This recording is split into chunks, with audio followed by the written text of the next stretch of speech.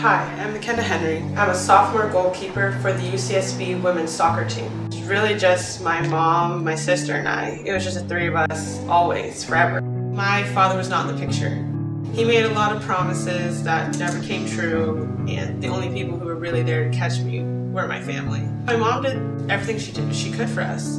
Supported us, made sure we had food in our stomach, clothes in our bag. She just made everything seem magical, seem like a little palace. Like it was my own fairy tale. I played basketball, football, flag football, track and field hockey. So if I had a ball, some kind of hand-eye coordination, I was right there with it, trying to do my best at it. I've been around trophies, plaques, everything. So I wanted to match that. I wanted to be better than that. I wanted to go even farther, take even more trophies, receive all that I could get from sports, go to college for sports. I knew we didn't have a lot of money, even though my mom tried her best to make it seem like we were fine. But I knew better, and I knew that getting a full-ride scholarship would relieve a lot of financial pressure. My junior year is when I committed to UCSB. At the same time, I was overcoming an injury to my left shoulder. I had surgery that same year. And to me, my world had just ended. Because I thought my surgery was gonna kill any offer I had, everyone was gonna walk out on me.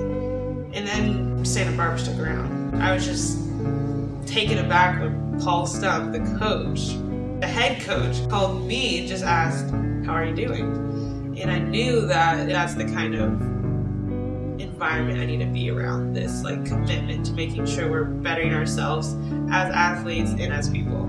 As that was going on, those same amazing feelings of, wow, my dream is still there at my fingertips, my father came into my world for the first time in a very long time.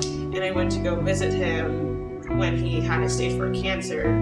So that definitely played a huge role in a shift in my emotions and attitudes towards the game. Him not being there taught me that the world is not perfect. You don't get every fairy tale story that you hear at night or that you hear in grade school. That doesn't mean you can't make your own come true. It woke me up, but also kept me hopeful, knowing that I can change things. I can be the girl who overcame that obstacle, the girl who can set the example, like my mom always said, what doesn't kill you makes you stronger. You keep going until you've got what you want.